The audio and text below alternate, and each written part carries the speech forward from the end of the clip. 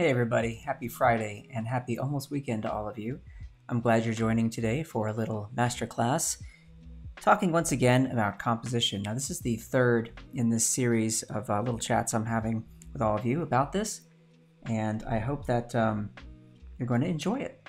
So here we go. I am going to be looking at really quickly just what we ended the class with last week, which was this little exercise. I hope that some of you had a chance to try it out. And this was where we had three objects: a bottle, a circle, or could be a sphere if you like, and a line. And the challenge was to try and come up with 12 at a minimum compositions where you're going to be using these to create little thumbnail illustrations and arrange these in such a way that they would be interesting to the viewer. And what's great about these three shapes is that they give you a nice range of possibilities here. Each of them has their own qualities that can be taken advantage of regarding not just the shape language there, but if you scale them up, scale them down, put one in front of the other, so using overlap, which we talked about as a great trick in composition for creating some kind of a depth, right? Then you're going to be in great shape. So here are the three examples that I gave for you right up here at the top. And I hope some of you were able to come up with some really neat ones. We want to move on from this exercise today to take a step back and look at some more examples of some paintings that take advantage of some of the tricks that we mentioned in the first two episodes. And then add to that the two things that we didn't talk that much about, one of which is arabesques. Write that here for you. All right, arabesque. An arabesque is what I just did right there. It's a nice curvilinear passage, okay? And these are not always obvious. They're not done in such a immediately obvious way with the artist. It's not like there's a line in the work that's going to say, hey, look at me, look at me, look at me. No, it's not quite like that. But I'll show you with the first example I want to talk about today what I'm talking about with arabesques. And then the second thing I want to talk about is leading lines, which really an arabesque is a kind of a leading line in many ways, but it can also just be a way to bring some harmony to an illustration or painting. And when you start to look for them and notice them, I have to tell you, it's really cool because you can't stop seeing them everywhere. And when you don't see them in a piece of work, you kind of miss them a lot of the times, depending on what it is that the illustration is. But for the most part, a lot of these paintings that catch your attention will be filled with these really helpful, deliberate arabesques. So let's take a look at something here. This is a painting done by, I believe, a student of Raphael, or at least somebody who studied his paintings and his work. And the artist is unknown, but it says it's after Raphael, the Triumph of Galatia, I believe is how you say this. Could also be Galatia, but I'm going to say Galatia because, hey, it's my show. I want to take a look at this one because this is just one of those perfect paintings to look at when we talk about the power of an arabesque. Okay. Big, medium, and small. They're all in here. And I'm looking, by the way, at the chat, and I noticed that for some reason my show is not going out live to Behance. So I'm just going to type a quick note here.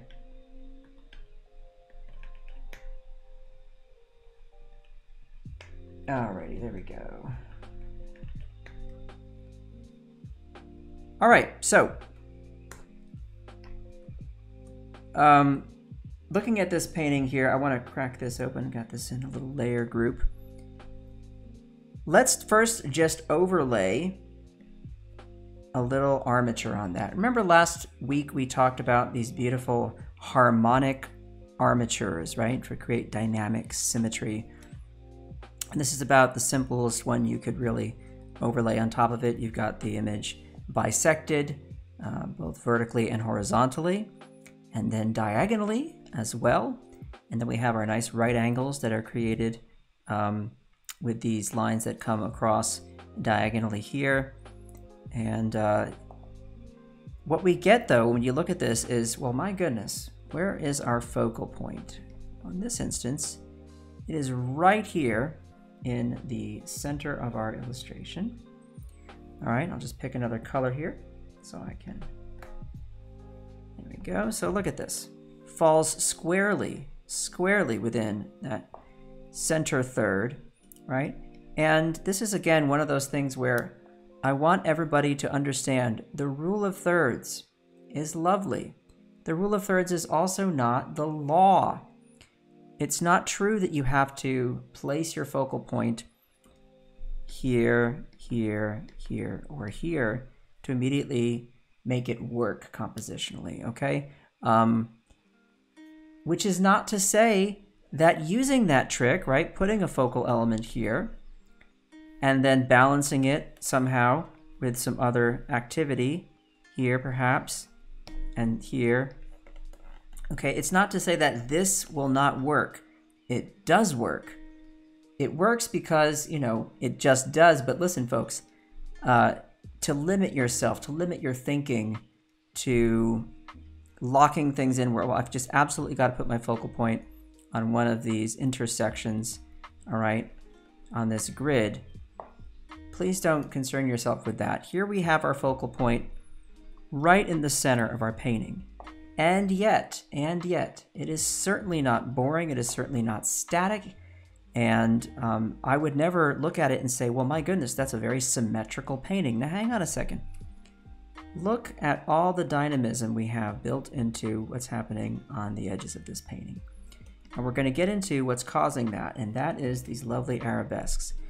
Watch this. I want you to look at this figure here. I want you to look at this figure here, and then these three figures here. And what you'll notice is this. Do you see that? Do you see that perfect curve coming right up through there and right around there? Do you see how the highlights, when you squint and look at this, okay, squint down and look at this, and you cannot help but see this perfect spiraling pattern, right?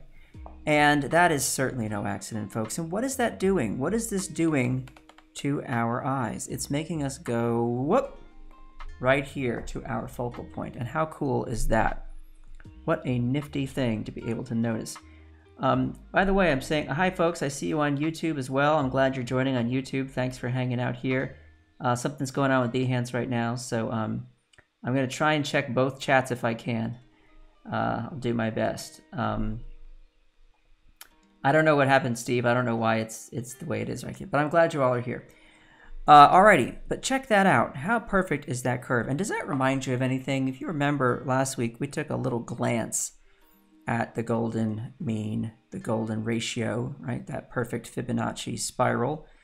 And I'm just going to lay that on top here for a moment. And my goodness sakes, do you see what's happening here? That is that, look at that, perfect curve that way. Delightful. There it goes. Isn't that nice? Boy, I'm curious, what would happen if I flipped that vertically? Let's see here. Just get on, there we go. Flip that vertically. Oh my goodness, even better. Oh wow, what do you see there? And then where do we wind up? Right here on this bow and arrow, and it's directing our attention with the arrow right back to our focal point.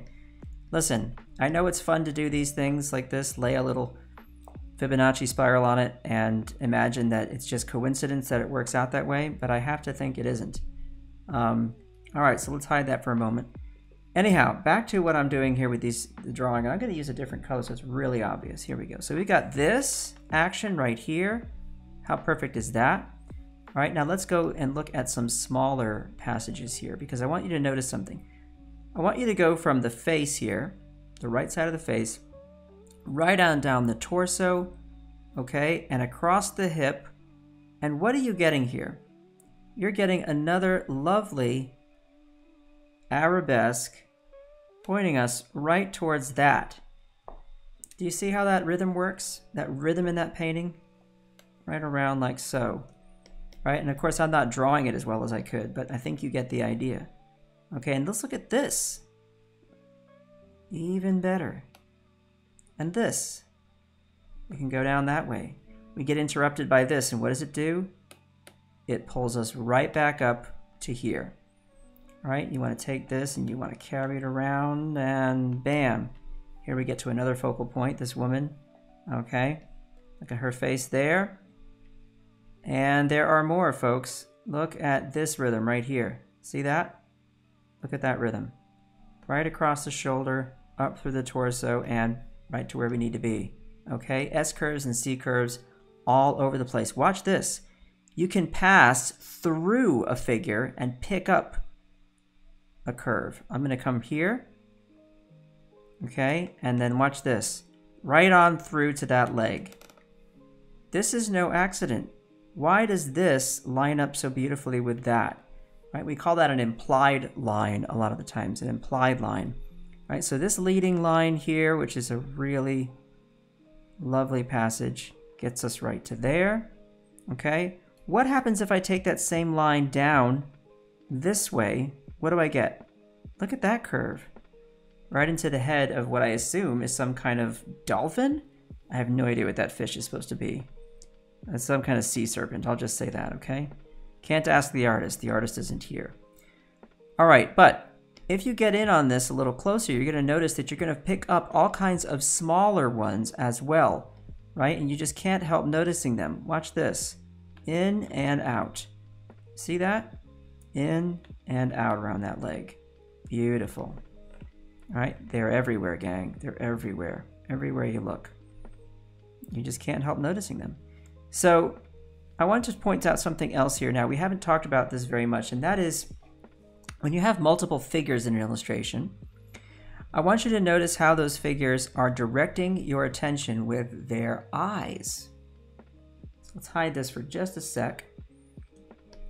And what happens when I get my eyes stuck in this corner of the composition? I'm looking at the painting, I'm traveling through, and I get up here. What does the artist want us to do? Not to just exit the canvas and say, well, I'm done with that painting. No, no, no, no. How do they get us to come back to the action? Well, look at this figure. Which direction is that figure looking? Well, this way. Saying, hey, Kyle, when you get up to this corner, make sure you come on back down that way. Okay, pretty cool, right?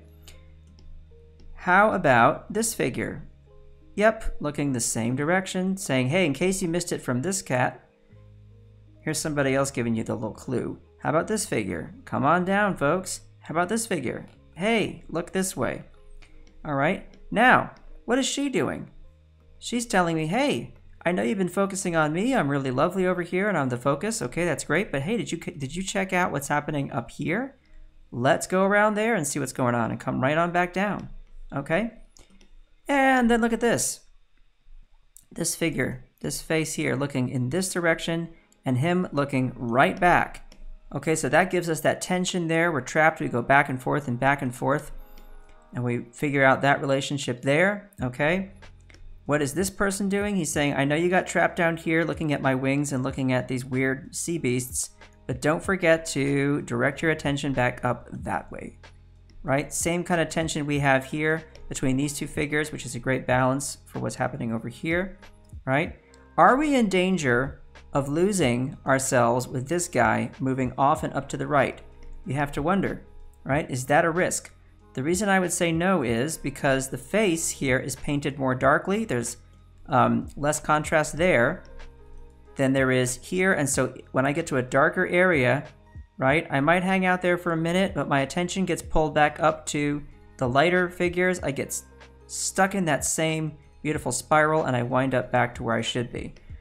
Okay, so these are some really nifty tricks that the artist is using. So the direction of the glance of the figure, we have these beautiful arabesques, okay, and they will not just be limited to the figures. Now remember that figure-ground relationship we talked about, where the figure-ground relationship is what is that shape that's created by all the figures, right, as they relate to the ground, that being the background, right?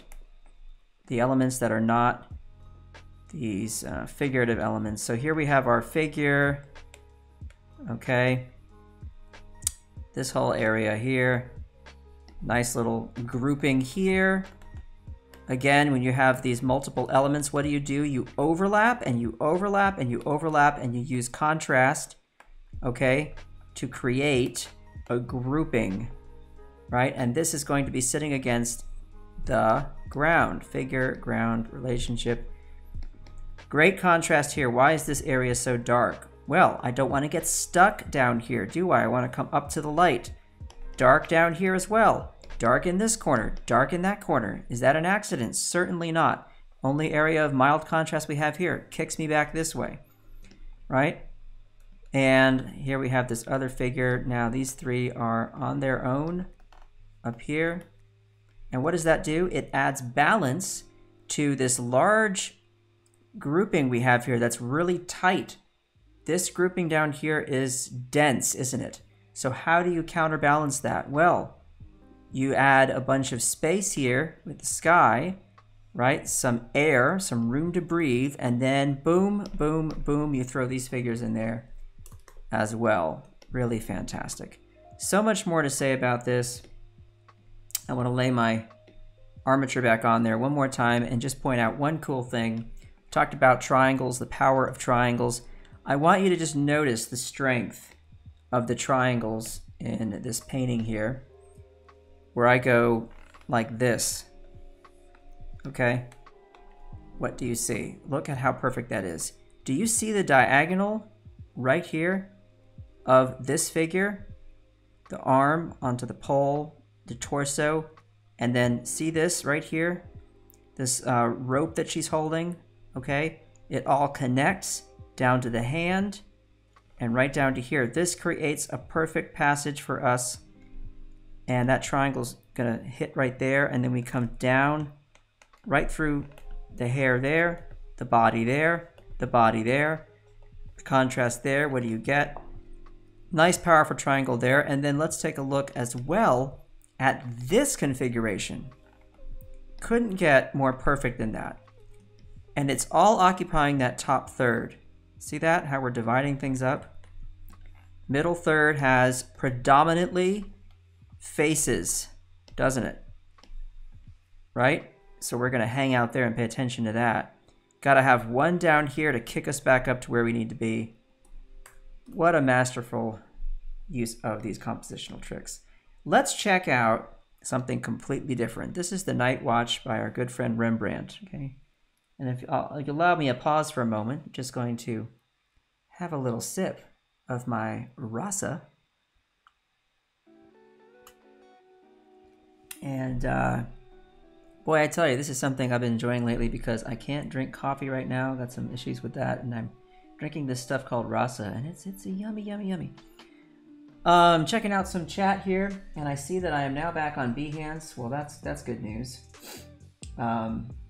Alrighty. Hey, Paco, what's up? I hope you were instrumental in getting this all fixed, because I know you're the man and you know how to fix this stuff. Alrighty. Well, look at this. This is a completely different kind of a piece. Now, when you first look at this, you say, boy, golly gee whiz, they sure did cram these figures down at the bottom, did they not? Look, everybody's just way down here, right? This whole section of the painting is figures, figures, figures, figures. But hang on a minute. You know, there's more to it than that. I want to talk about the leading lines in this painting because holy cow, there are so many of them. And this painting is all about leading lines. And the artist Rembrandt is using these props that are just so handy for that because they happen to be perfectly straight. Okay? And what I'm talking about specifically are all these spears and muskets. Alrighty? Spears and muskets, weapons, and boy, every single one of them is doing a little job on us, okay? And not just that, but the architecture as well. Now let's take a look. Hopefully that's not too dark for you all to see. I've tried to lighten this painting up as much as I could. I may even try and lighten it up even a bit more. I know this is not what it would look like if you were viewing it in person, but it helps us to see the elements that are directing our attention where it needs to go. Now, let's take a look. What is this thing doing? Why that spear? Why that angle? Why? Could have been doing this. Could have gone that way. Could have gone that way. But oh no, it is in a perfect location to direct us to this fellow here, okay? And let me ask you something about this guy. Look at everyone else in the painting with the exception of this girl here, okay? Look at everybody else. What are they wearing? Darker tones, darker tones, darker tones, darker tones, darker tones, everywhere. And if I go back to the original painting, okay, look at that. Holy cow. There's no question as to where a direction that I'm going to move. I'm going to say, he's looking over there. Oh, she's looking over there. Back and forth and back and forth. And look who's trapped in the middle. This guy. So I can't help but miss him, can I? I'm going to actually have to just hit that spot, right? But back to the leading lines. 1. Okay, no mistake there. What about if I get stuck in this big dark corner? What's taking me back? Look at this flagpole. It's saying, hey, did you see her? Hey, dummy, look at that. Okay. What about this spear here? This guy, he's holding this spear here, right? Well, wait a second. Look at this angle. Bam. Absolutely not a mistake. Okay. So let me turn on this high res, listen to me. Brighter painting here. Okay, so you can really see what's going on. And you're going to see some other evidence of some great leading lines as well as some beautiful parallels. I love this. Look at this angle here. Look at this angle here. Okay. Bam, there it is again. All right, so we're having a nice echoing effect going on. All right, you could almost count this one as well, but I'm just going to bounce here, bounce here, bounce here. You can't help but be drawn to repetition. That's something that we just can't help as human beings. It's something that we notice right away. We see patterns. Okay, let's look at the background in this painting for a moment. See all the vertical action we have? First of all these spears stacked up here, okay? But then we've also got vertical, vertical, vertical, all this stability, but also these vertical lines are forcing us to go downwards towards the area where the light is, okay? I'll turn on that original painting. See how dark that is? I can't help but bring myself down this way because I want to move from the darkness into the light. But, let me turn that light one back on. Rembrandt was very clever to make absolutely certain that he reinforced that idea by making the background have these very clear vertical pathways, okay? These leading lines that are vertical. And just to prevent us from having a boring background here that's too repetitive, what does he do here? Throws in a beautiful arch, okay? That's a great way to interrupt that. What else does it do? Well, it kicks things off center. Okay, let me just center that. There we go. Kicks things off center, right, to give us some counterweight here to all this cluster of spears that are over here. So you got this sort of, let me do this. You got this kind of a zigzaggy kind of pattern going here, right? Now he could have done that over here, but he didn't because that would have been dull and boring. And what does he do instead? No, I'm going to give you a little bit of a nice curvilinear passage to kick you on back down this way. And if you come down the other side, where do you go? You go to our other focal point right here, okay?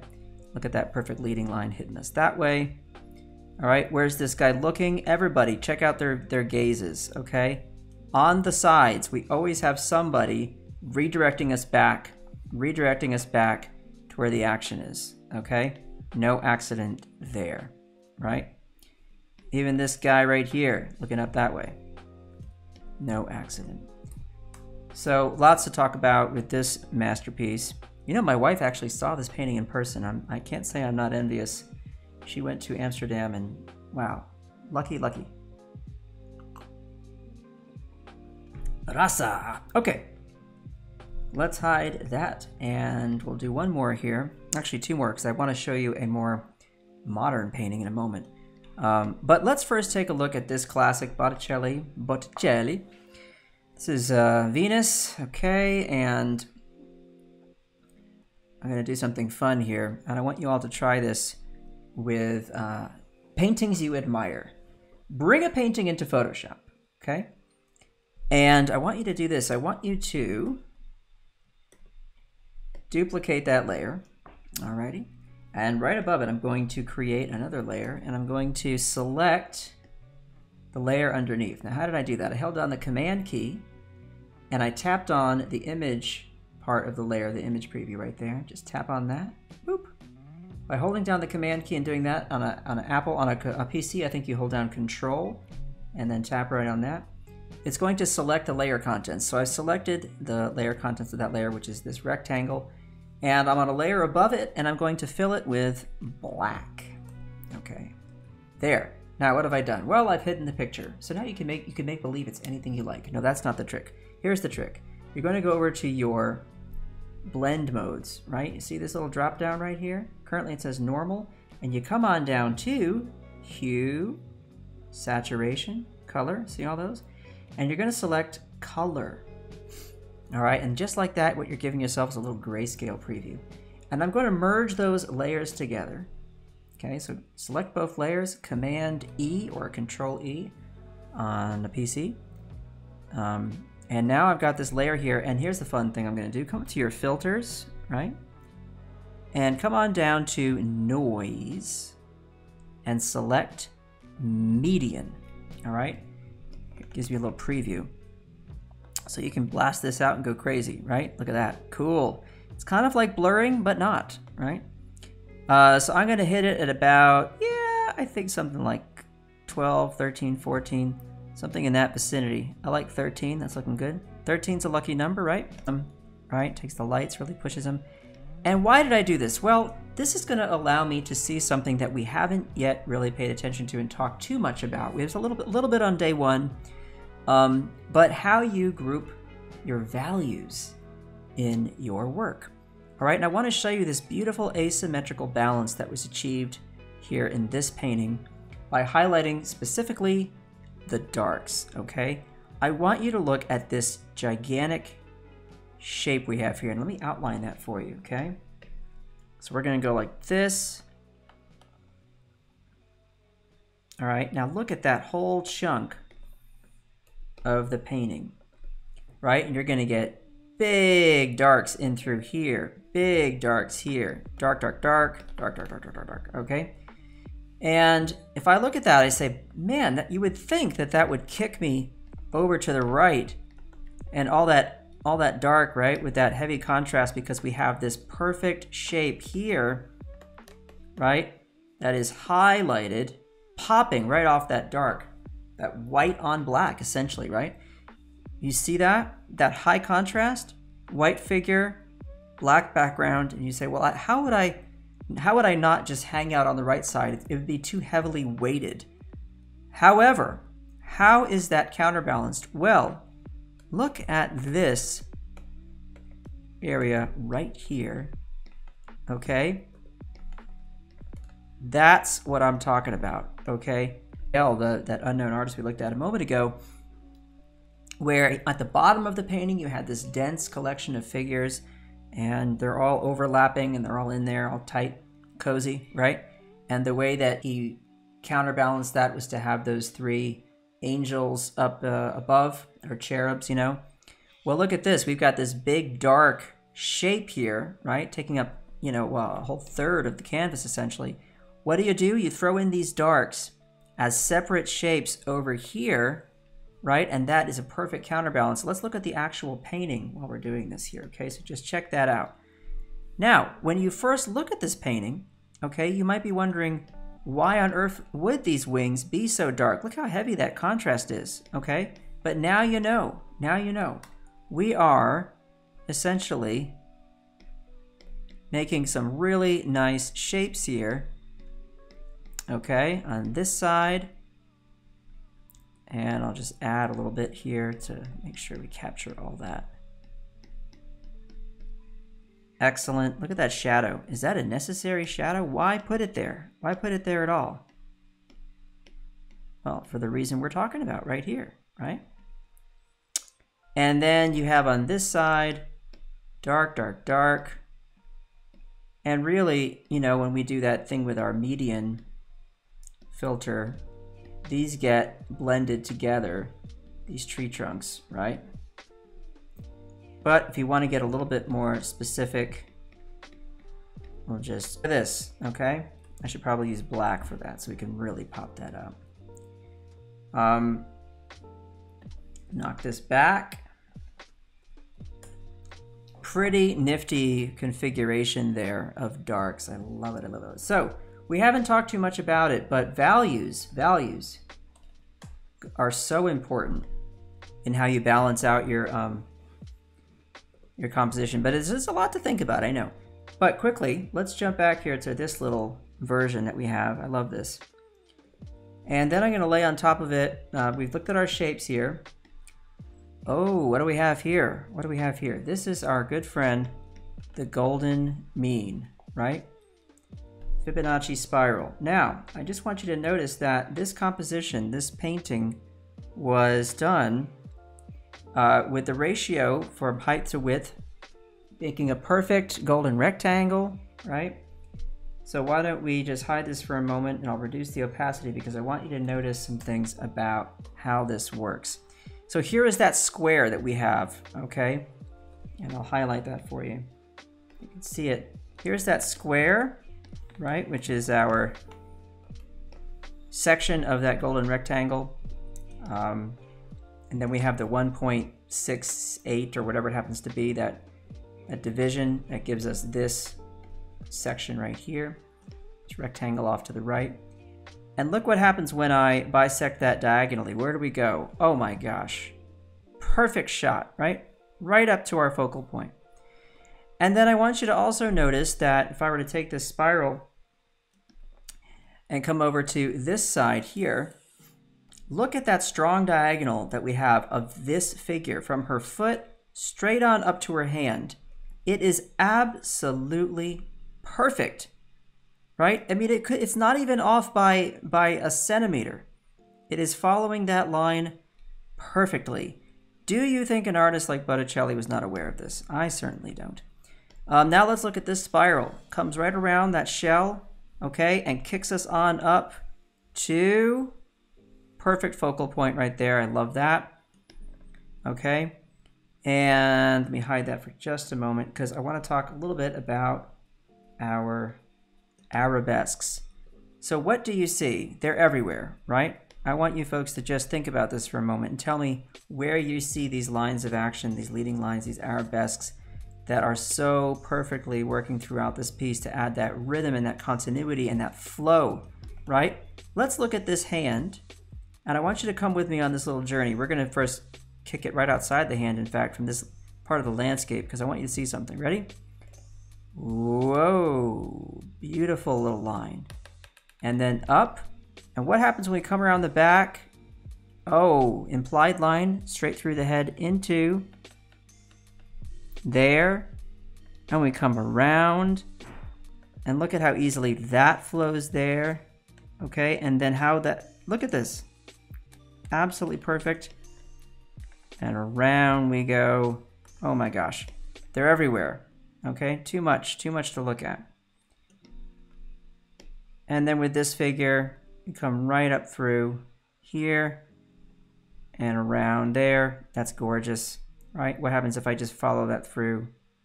I can go that way, I can go this way. Doesn't matter, right? It's all there. Delightful. So, these artists knew what they were doing. Let's take a look at something a little more contemporary. Here is our good friend, James Jean, Los Angeles-based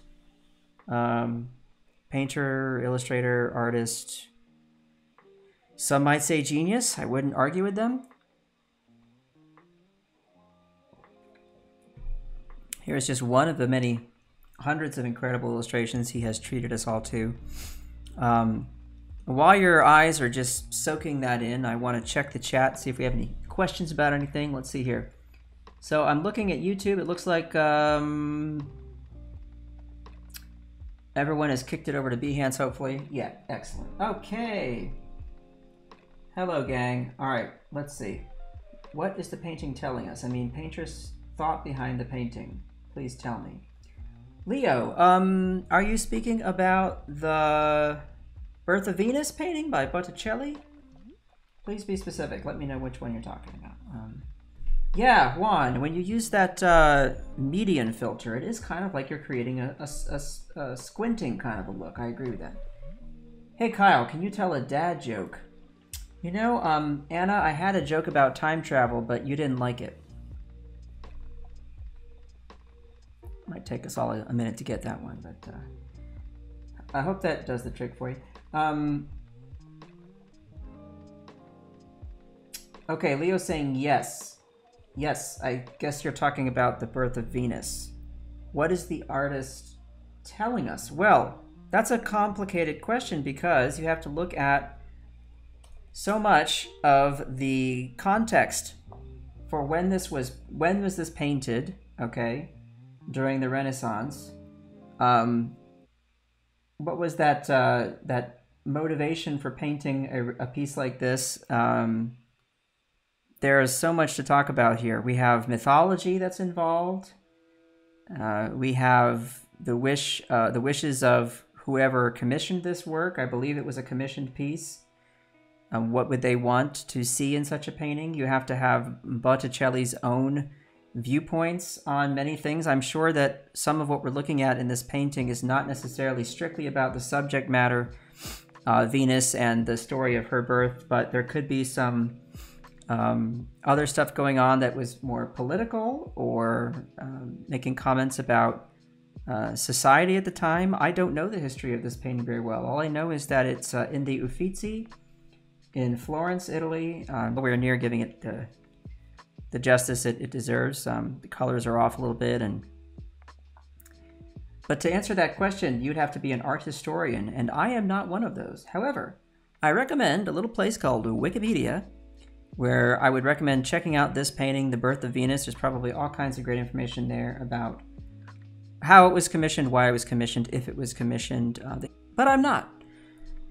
Okie dokie, so, well, check this out. I'm just going to turn one on here for a moment, and I'm gonna lighten this and look at that.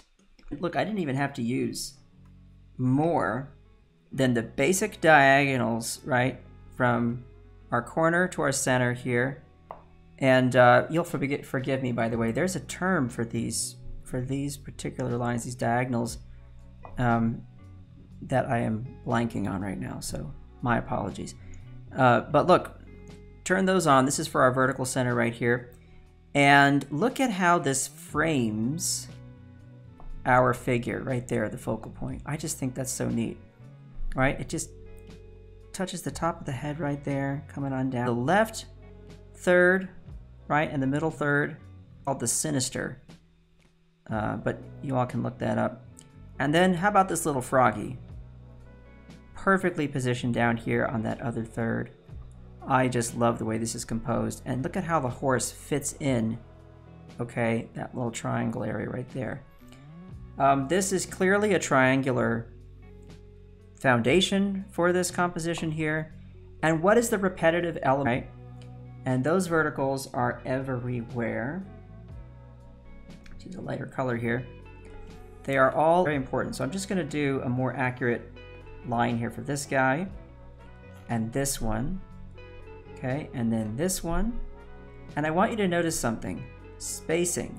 Okay, see this? Spacing. Now, if you're going to add these kinds of repetitive elements, okay, these verticals here, what is it that you want to avoid? Well, you want to avoid equal amounts of space between each of these repeating elements, because the repetition is one thing. That's enough to sort of keep us understanding this motif, right? But if you have them all equally spaced, okay, one between the other, that's when, again, you get into trouble and it gets a little boring, okay? So look over on this side, right? We got one here, then we got there, and then there, right? And then all the way over here.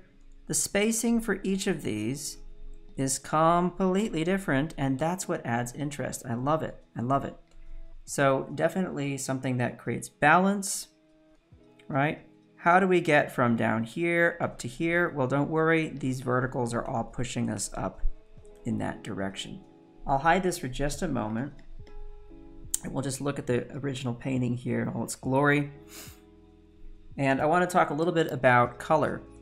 How are we able to use color in a way that is going to catch your attention and lead you to the right places? So take a look at our figure and our horse, okay? And what you'll notice is they are the only areas in the painting, right, where we have these. Use a different color so you can see this. I hope you can see this. Now, boy, this is a colorful painting, so it's hard to find something that'll really pop. There we go. All right. Just look at this. The tail of the horse, okay? The mane of the horse. What is this doing? It's creating a sort of a shape here to frame separately the darks that are contained within that shape. So it's almost like you have this stuff all around here turns into almost a singular shape or a singular part of the painting that has its own language, okay? Because everything there is the same. What is it? It's up and it's interrupted with something, and it's up and it's interrupted with something, right? But then when you come into the center here of the painting, you get this long arabesque, right? And then that gets interrupted by her, and she's coming on down like that. Another beautiful passage, okay? And then another long curvilinear passage there, right? And up and over. Check this one out. Oh my gosh, isn't that gorgeous? Try and do a little better job. There, that's better. All right, no accident there. That's so lovely. And then back and up. I love this. All right, so it's not that these methods and these techniques and these ideas have been abandoned in contemporary illustration and art. No, they're still kicking around, okay? But maybe not as much as they could be, but you can all change that. You can do fantastic work. All right, so what do? Let's put this all into practice a little bit, all right? We've got a little bit of time left. So I thought it'd be cool to do something with Hansel and Gretel. Just, they're nifty characters, right? So let's do this. We'll give ourselves some thumbnails. All right, do another one over here. Some layout options. Now, thumbnails are so good for this. All right, now how could I make that interesting? Well, if you want to, you could start with a little armature, right? If that helps you to kind of see things. Like so, right? Maybe that's something that you want to do. Give yourself a little place. The house, it's in a little clearing or something. And I could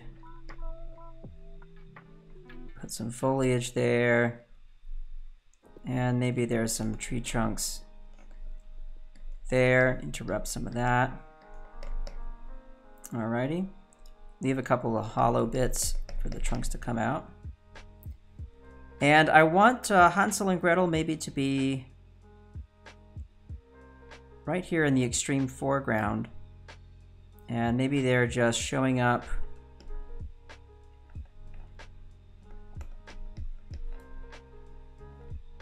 like, oh my gosh, what's going on here?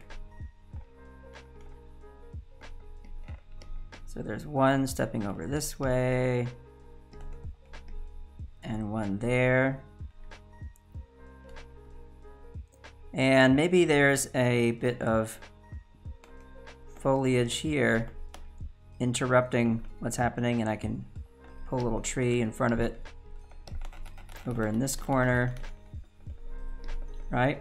Start to think about dark and light. Maybe the sun is hitting it from the front, so this is going to be dark. Cast a little shadow back there. And then back here we have some more darks.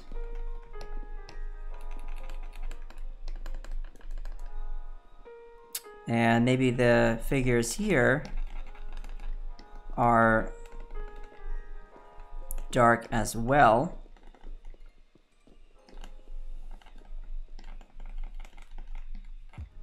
And I have to make sure that those silhouettes are going to be interesting, but that's one way to work it.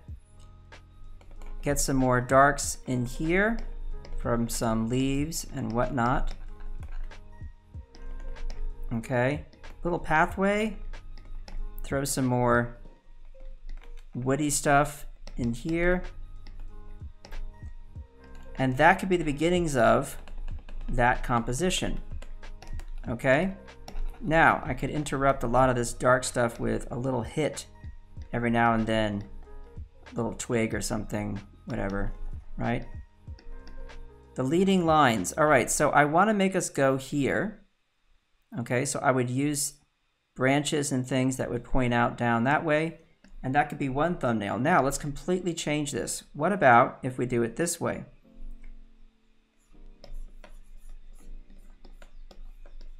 What about if we have one figure here, stepping forward and saying, oh, what have we got there? What's down there? And then another figure here, pointing.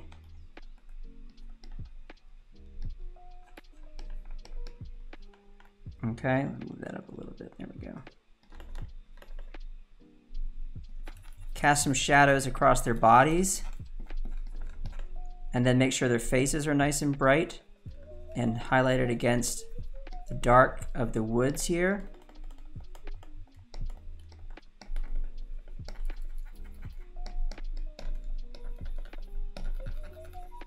Make sure we have some dark shapes all around there.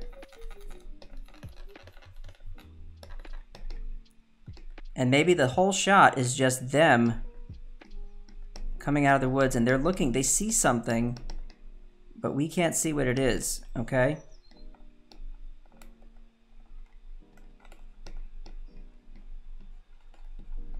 Some cool roots and things of some trees back here.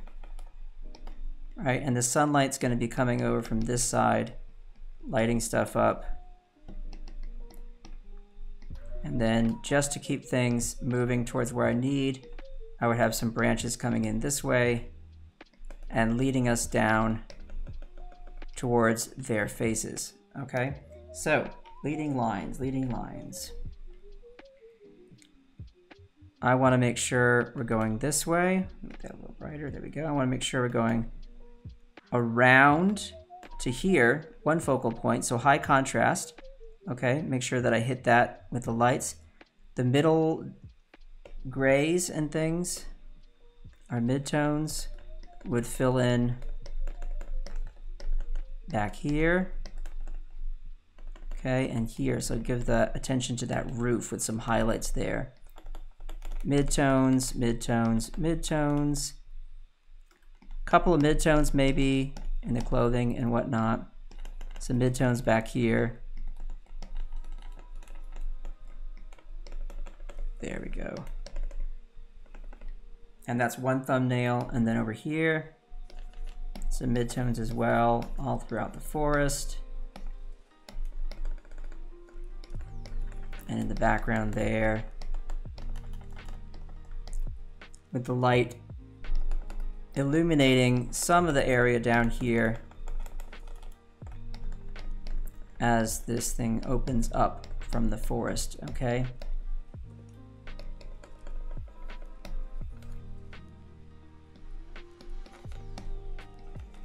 Mostly midtones here with the clothing, and then really hit those faces with some light there.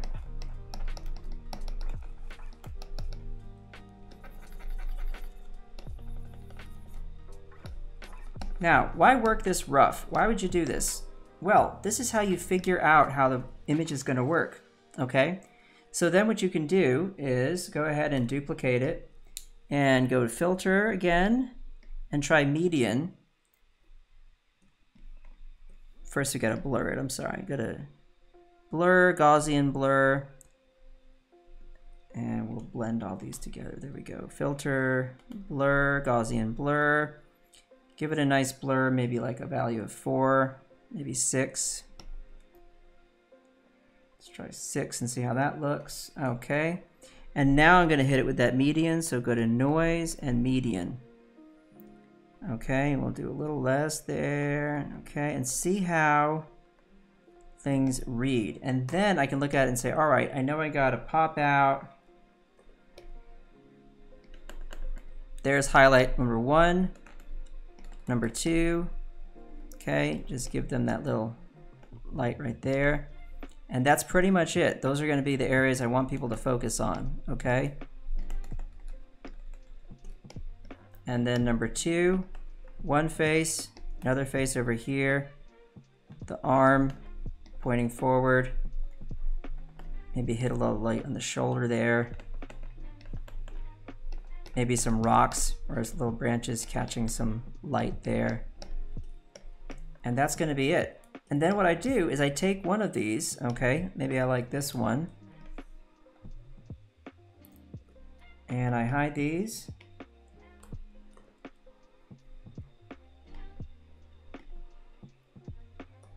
Ba-ba-ba-bum.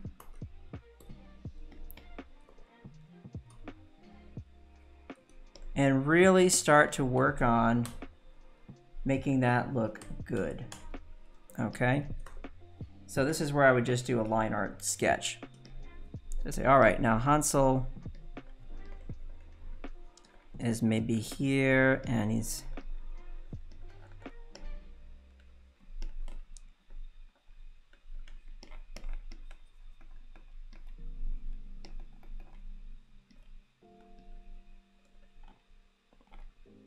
emerging out of the woods here.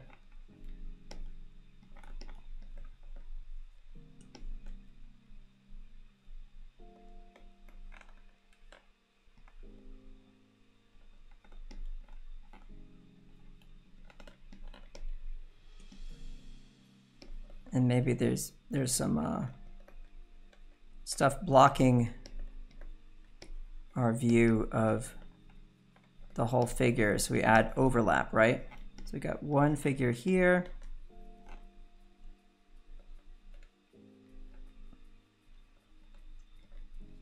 and then Gretel right next to him.